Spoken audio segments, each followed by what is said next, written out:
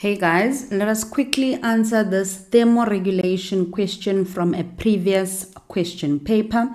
The diagram below represents a part of the human skin. I don't want a bright color.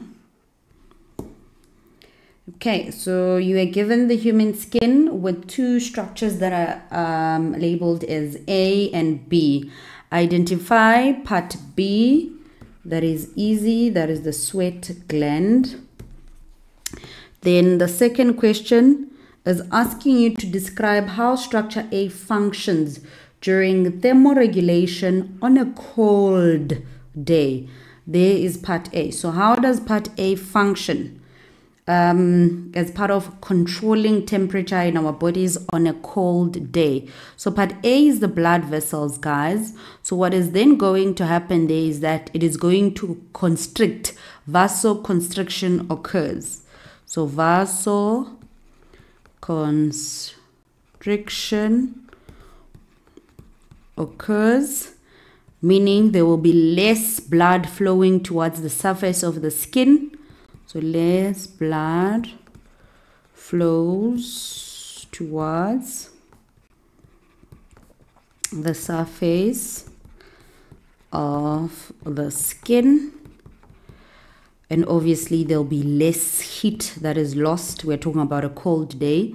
Less heat is lost through the surface of the skin. And the temperature increases, or temperature increases and returns back to normal. Temperature will increase and return back to normal. Okay.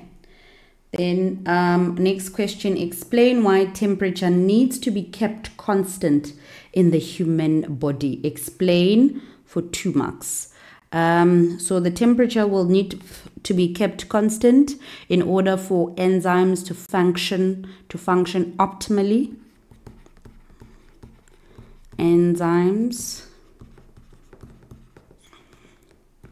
function optimally at the normal body temperature. The normal body temp, which is obviously 37 degrees Celsius. So if we end up having low temperatures, the enzymes are going to be inactive, and we know in high temperatures the enzymes will denature.